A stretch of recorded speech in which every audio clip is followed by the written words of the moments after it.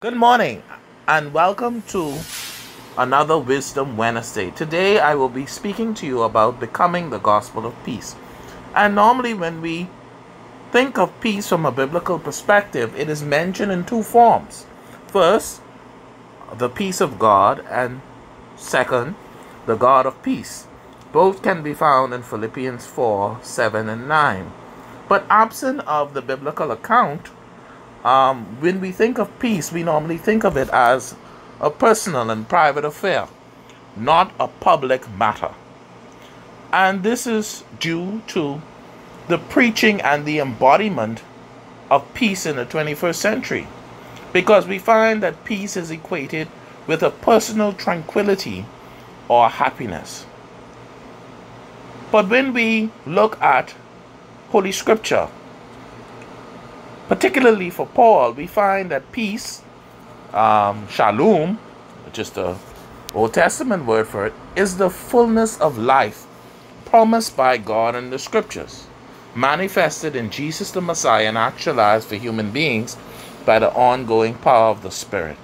Shalom is much more than a quest for personal tranquility or happiness. Peace is much more than a quest for personal tranquility or happiness. For shalom and peace means healing and wholeness. And this includes peace both with God and with others, and even with the rest of the created order. For Paul, then, the church is a community of peace and peacemaking. And the church and the community is to become a living embodiment of God's peacemaking good news in Christ.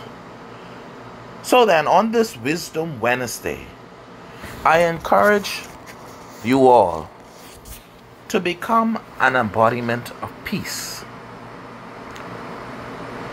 I acknowledge the fact that peace is first of all a divine gift that calls all of us to respond and to participate in God's mission and work in the world.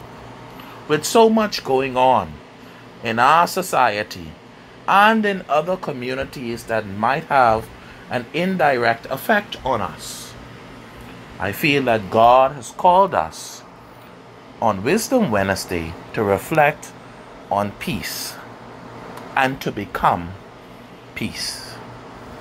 Have a blessed day.